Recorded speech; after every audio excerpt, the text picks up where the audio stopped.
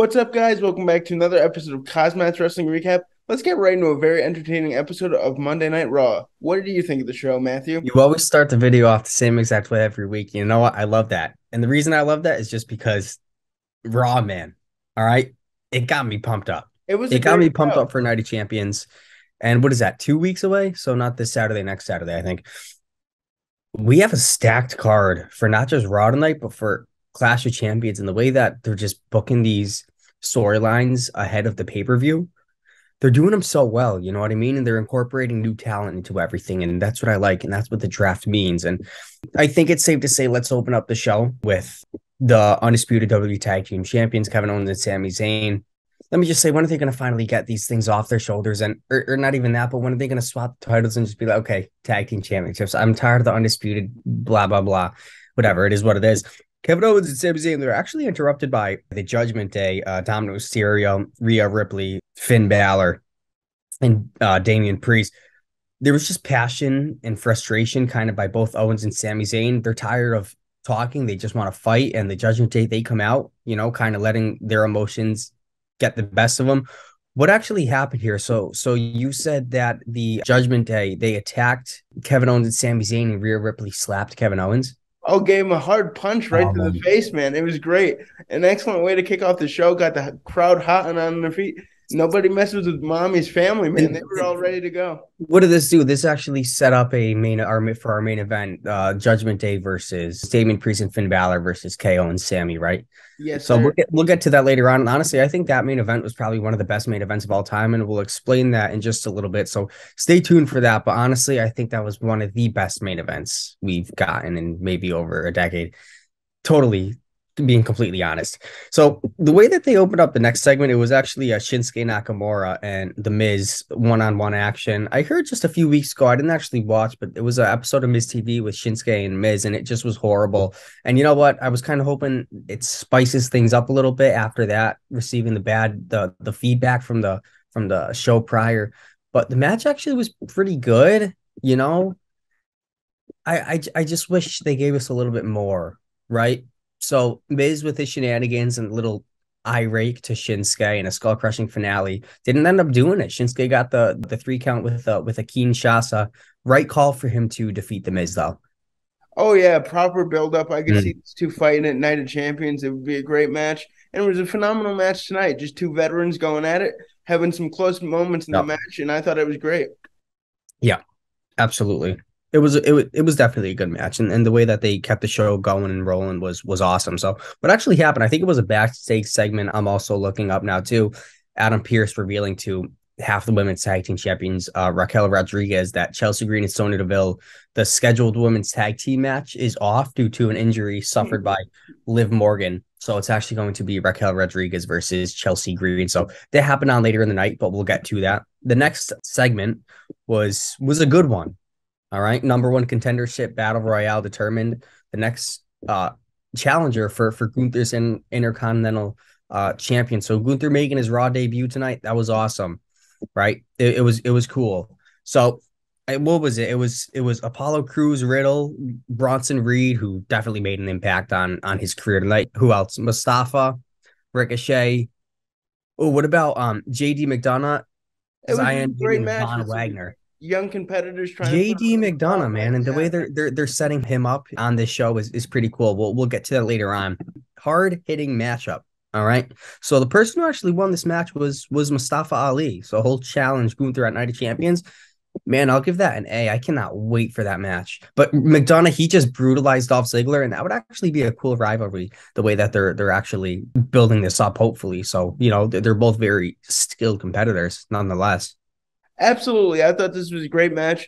The winner was somewhat unexpected by me, but way to go, Mustafa Ali. He's been picking up some momentum as of late on Monday Night Raw, and I think he's going to put on a great match with Gunther at Night of Champions.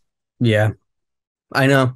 I'm hoping. And you know what? Speak about a great match. Nonetheless, all the matches are great for Night of Champions. Let's talk about our next matchup. Excuse me. Becky Lynch out next with a nice promo claiming that Trish Stratus has kind of rekindled a fire in her that we haven't seen for quite some time. A nice promo basically by Becky Lynch. It was just her out in the ring and it was cool. Everybody was behind it. But it's a huge match between these two. Let's be honest here, But they have another week to build it. But nonetheless, I mean, I'm still excited for it. I just wish there was a little more time put into it. But it was cool. Lynch kind of telling the story of being overwhelmed and reaching out to Lita and Trish Stratus that they later on betrayed.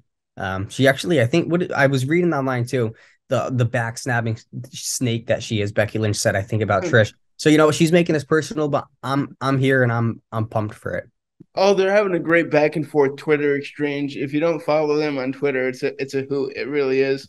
Trish making fun of Becky on Mother's Day. It was hilarious. Yeah. But this match is certainly turning into a very competitive rivalry, and I cannot wait to see it come to its end. Yeah. So what actually happened next? It was I think it was Rhea Ripley who comes down the ramp, the SmackDown Women's Champion. Rhea Ripley comes down, basically kind of watching Becky Lynch go back to Gorilla. So kind of hitting out, hopefully maybe an eventual showdown between them. But actually before she left, just a few words of warning to Natalya, returning Natalya, I think it was, to Monday Night Raw. So we'll see. I think they're gonna have hopefully a banger at Night of Champions, Natalya and Rhea Ripley. I'm not up for it, but nonetheless, I mean, give them spotlight. You know what I mean? Are they eventually going to make this Yeah. title swap, though? That's what we all want to see. It's kind of Yeah. weird having the SmackDown Women's Champion I on think they Monday got Night something Raw. up their sleeve, not gonna lie. I do. I don't Could know. Natalia win the championship? That would be Yeah. weird, but I don't know. Yeah. I'm curious. I really am. So our next matchup, actually a pretty decent match. I mean, Mysterio wasn't the best here. It's just Xavier Woods that's just really entertaining me. It was Dominic Mysterio out against Xavier Woods, half of the New Day. Mysterio took the W here. I think it was Rhea Ripley at ringside, kind of a nice, well-timed interference, allowing Dominic to score a victory. Judgment Day, I mean, they're looking good. Woods taking the L. It didn't hurt him, but there was something Woods said. He said, "I don't have anyone watching my back, dot, dot, dot, yet," basically, is what it sounded like. So hopefully a return for Kofi Kingston and Big E. I don't know. I mean, New Day versus the Judgment Day, that would be dope. Oh, absolutely. That would be an incredible rivalry, and I would be here to see it. Hopefully, Xavier Woods gets him back up soon, but I love that they're putting him in some single spotlight for sure. Yeah. Yep. I hope so. Single spotlight. Let's talk about, oh man, I'm just not feeling it. Tag team spotlight. So uh all right. Two young competitors taking on, basically two jobbers taking on Indus Share. The two compliances. What was it? Veer and Shanky alongside Jinder Mahal as their manager. Uh, Them taking on local talent. They just kind of squashed them. Jinder Mahal making a statement on commentary, and then throughout the arena to all the fans. I don't really care that they're basically taking over Raw. Cool, go ahead. I'd rather watch paint dry nonetheless. But what they actually don't have hinder gender. mm, Don't, don't hinder gender. enough with that. Enough with that. The way that they opened up the next segment, though, they creeped to a commercial break, but it was actually Cody Rhodes getting out of his camper trailer. That thing was dope. But he's out for basically more speaking revenge with Brock Lesnar. Basically, a 5-star promo. It was so good. Basically, just taking jabs at Lesnar's ego. Saying you're not the next big thing. You're just in my way, blah, blah, blah. The crowd was feeling it. I was feeling it. And I just was pumped listening to this. And I cannot wait for this other matchup. Excuse me, the second matchup at Night of Champions. Oh, absolutely. I'm very excited to see how this thing is going to end between Brock Lesnar and Cody Rhodes. Is it going to be Hmm. another clean win for Cody? Is there going to be some shenanigans up Brock Lesnar's sleeve? We'll have to wait and see. But Yeah.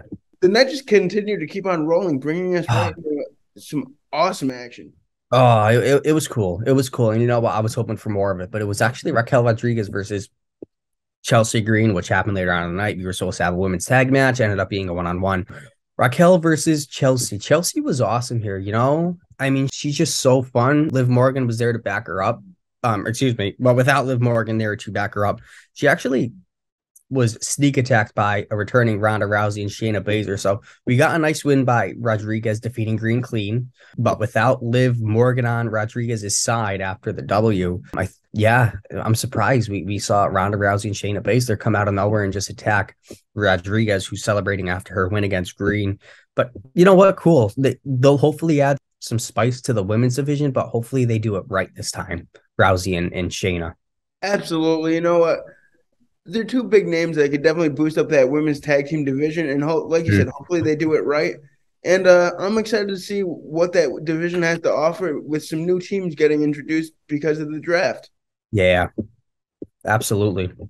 Absolutely. You know what? I hope Chelsea Green they give her a little more, like she kind of feels lost, honestly. But they'll use her hopefully for something good, unless they bring Zack Ryder back, but I doubt that. All Chelsea, right. future women's champion. I'm calling Yes. her here right now. Future women's champion. Let's talk about our next, oh man, our future world heavyweight champion, basically Seth Rollins being conducted by an interview. Excuse me, Corey Graves conducting an interview with Seth Rollins backstage a week and a half away before their championship. Him and AJ Styles one-on-one for the new WWE World Heavyweight Championship at Clash of Champions. I'm so pumped about it. Rollins basically Oh spoke.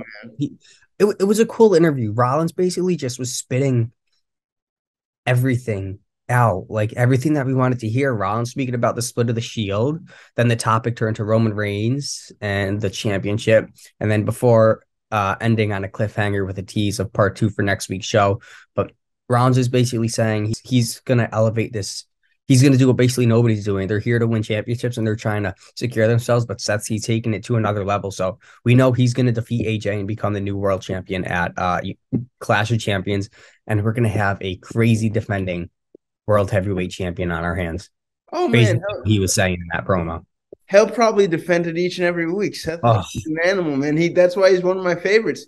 He's there for the people, and he's going to defend that championship every week. it was good. It was really good, and I'm just so pumped for it. I really am.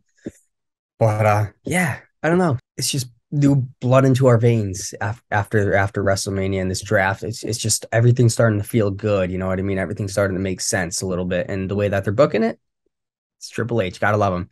Talk about So good, though. Let's move right into our main event, man. Here we go. saga continues. Sami Zayn and Kevin Owens versus Judgment Day, which is what is it? Damian Priest and Finn Balor.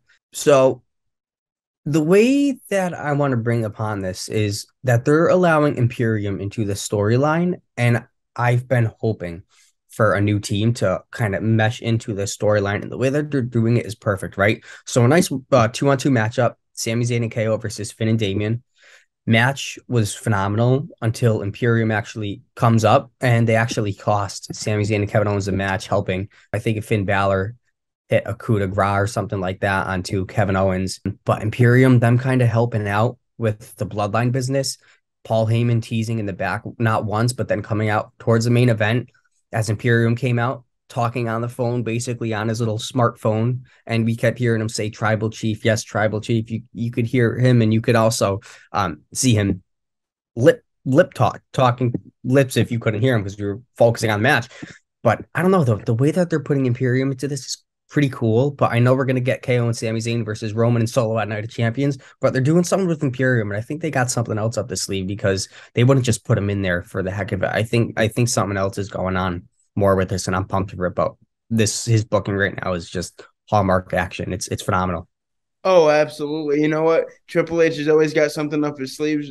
The way this thing ended tonight gave us a lot of questions Mm. heading to the Night of Champions. Like you said, about only 2 weeks away.